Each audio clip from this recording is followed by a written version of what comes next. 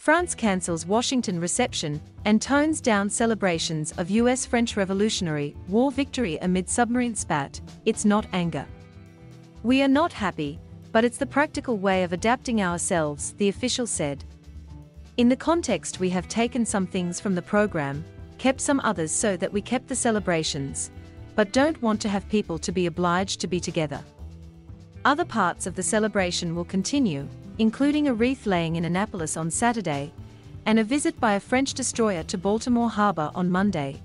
The move comes a day after the United States announced a trilateral security arrangement with the Australians and British focusing on the Indo-Pacific region. Under that agreement, the US will help Australia acquire nuclear-powered submarines, costing Paris a multi-billion-dollar submarine deal. In a tweet Wednesday, French ambassador to the US Philippe Etienne noted, interestingly, exactly 240 years ago the French Navy defeated the British Navy in Chesapeake Bay, paving the way for the victory at Yorktown and the independence of the United States. Secretary of State Antony Blinken on Thursday sought to downplay the rift between the US and France, stressing their importance as a vital partner in the Indo-Pacific and around the world.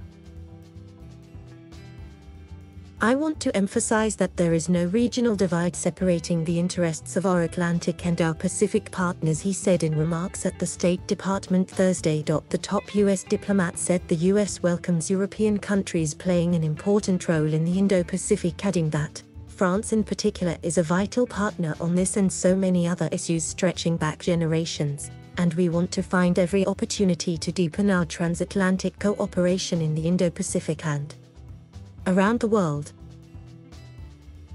French officials on Wednesday expressed ire over the new agreement, with the French foreign and defense ministers saying in a joint statement that the decision is contrary to the letter and spirit of the cooperation that prevailed between France and Australia, based on a relationship of political trust as well as on the development of a very high-level defense industrial and technological base in Australia.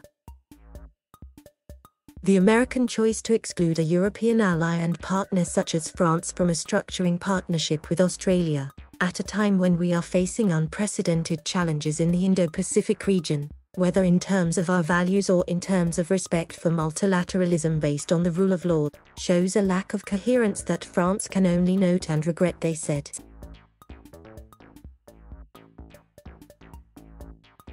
Thank you for watching. Please subscribe